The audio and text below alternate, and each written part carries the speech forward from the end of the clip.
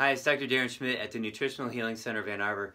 And this video is about Bob Harper. He's a fitness trainer for the TV show called The Biggest Loser. He had a heart attack last year, and he wrote this book. And I'm going to talk about the details of this. But he's been with the show for 13 or 14 years, working out a lot, and he's probably doing the diet that they teach on the show, which is low calorie, low fat, higher carb, higher protein compared to the fat, lots of exercise. As a matter of fact, he went vegan from 2010 to 2013, which for him was not sustainable.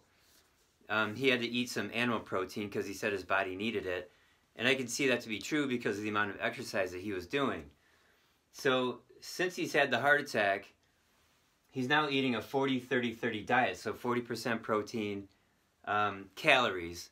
30% of the calories come from carbohydrates and 30% of the calories come from fat.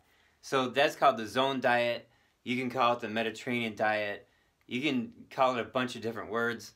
Forget it. Forget the words. Let's just talk about numbers.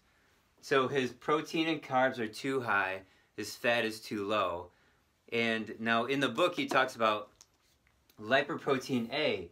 This is a factor for clotting of the arteries and plaquing, and his is high. Well, mine was too, and I lowered it. He's been told you can't lower lipoprotein A. That's what they say in medicine. But in the holistic nutrition world, you can lower it. So with the tests that I run on myself and my patients, it's supposed to be less than 75. And in June of 2016, it was 131, probably because I was eating too much protein. And what I did was I cut out all fruit, and I lowered my protein a little bit, but I doubled my fat. And then by October, it was down to 106. And then February of 2017, it was down to 91.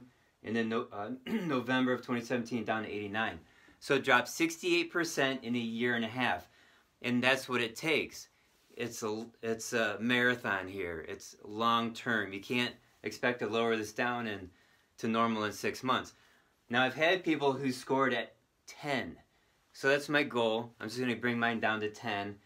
And I'm cycling in and out, in and out of ketosis to do that. But mostly I'm eating high fat, low carb, moderate protein, and I'm just on the edge of being in nutritional ketosis. And then some days I go deep into it, but most days I'm just more on the edge.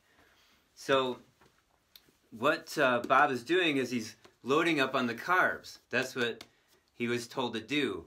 And he wrote this book, The Super Carb Diet. So I'm going to read a couple phrases out of here. Trendy diets tell you that you can't have carbs. I don't know of any diet that tells you you can't have any carbs. But I want bread. So does Oprah. So do you. I want to eat a sandwich at lunch without feeling like I'm committing a crime. Okay, forget the guilt.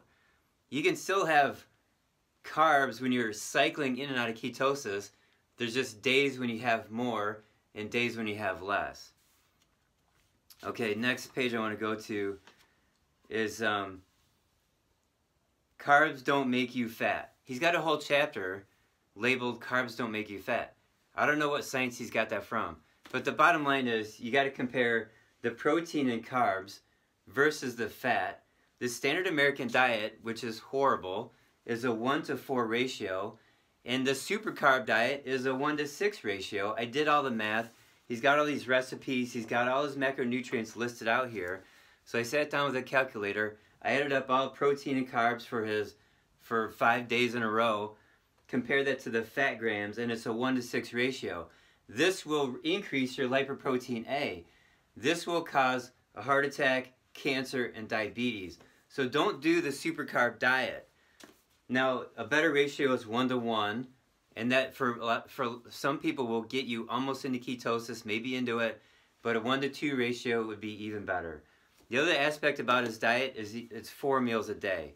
So you can have 4 meals a day, and that's not good either because you're constantly spiking up your insulin, and you want to bring that down to 2 meals a day with no snacks.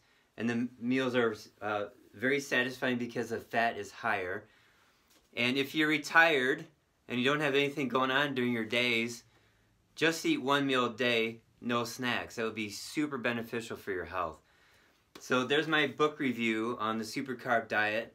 Now, I've watched a lot of videos that people put up about his diet and his heart attack, and they said, Bob, you need to get back to a vegan diet.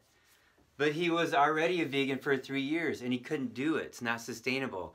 It is not a natural diet. None of our ancestors were vegans. Our bodies are omnivores. We are not herbivores.